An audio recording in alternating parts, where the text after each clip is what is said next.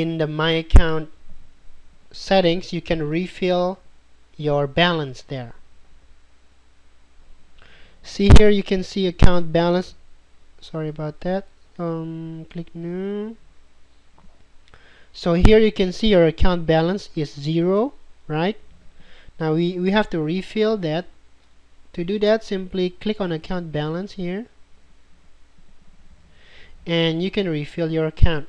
Okay, so as you can see, you can refill by credit card, you can refill by PayPal, you can refill by check, takes a while, or a wire transfer, takes a while too.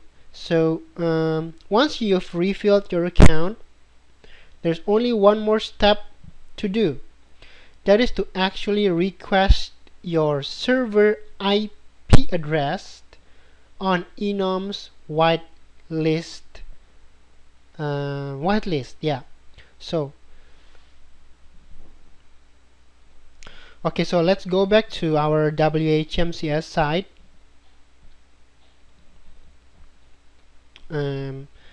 Here.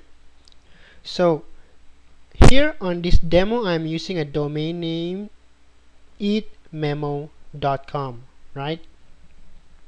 Now, if you want to know the IP address for your WHMCS, simply ping your domain name. How do you ping your domain name? You go to your command prompt,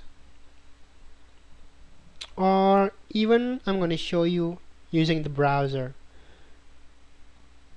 Go to network tools, or just search on Google network tools. There you see on the top here we have network tools. Now use that. Okay, we're gonna use this one.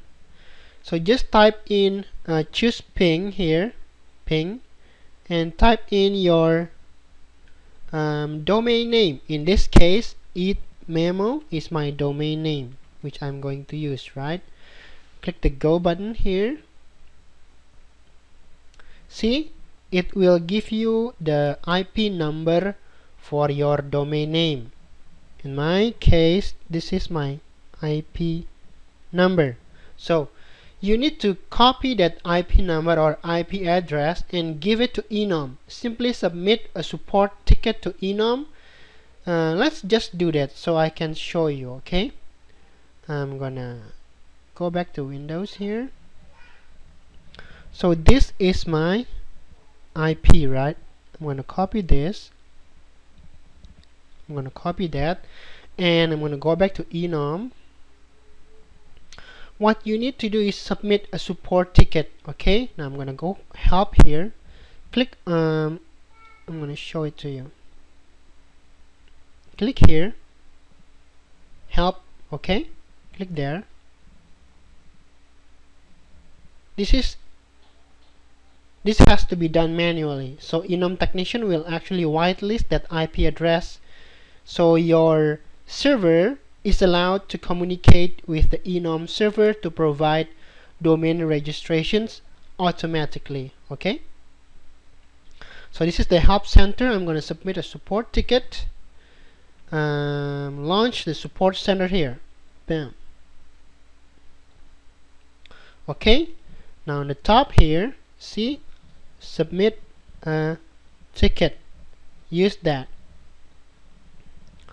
I'm gonna click there. Oops, sorry, I need to change the Windows first. Click here, and subject, please whitelist my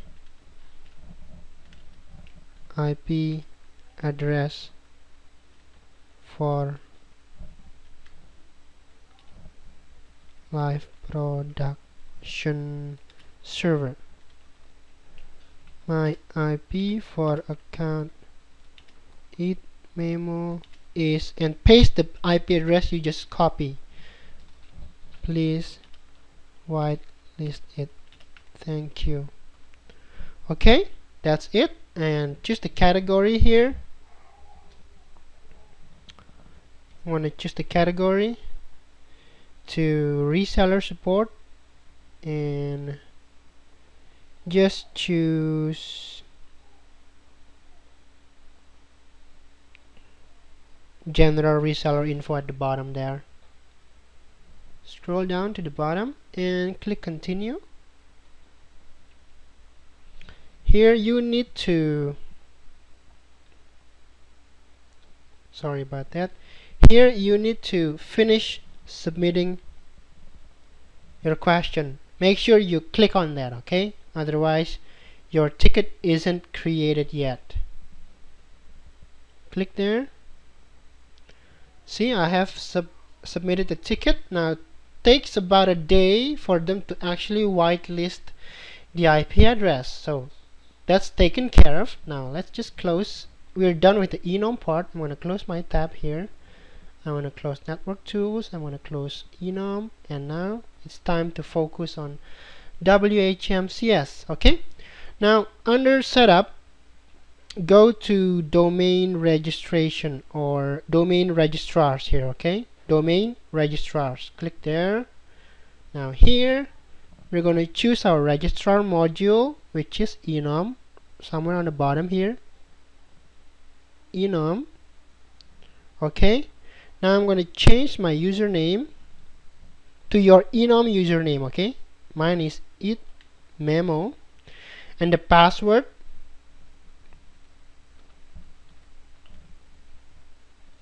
okay. Now if you want to test it, you can use test mode, but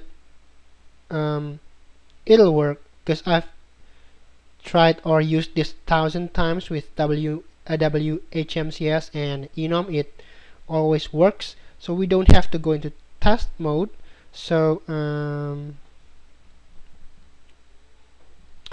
okay, so I would recommend ticking this part here, sorry about that, so it'll sync the expiration date of your client's domain names automatically. And other than that, we're good. Click save changes. Okay, let's see what we have on other settings. Now, okay, here we can have we can set our default name servers. Okay, I'm gonna close this. So in my case, my company is itmemo.com, so I'm going to set ns1.itmemo.com and ns2.itmemo.com,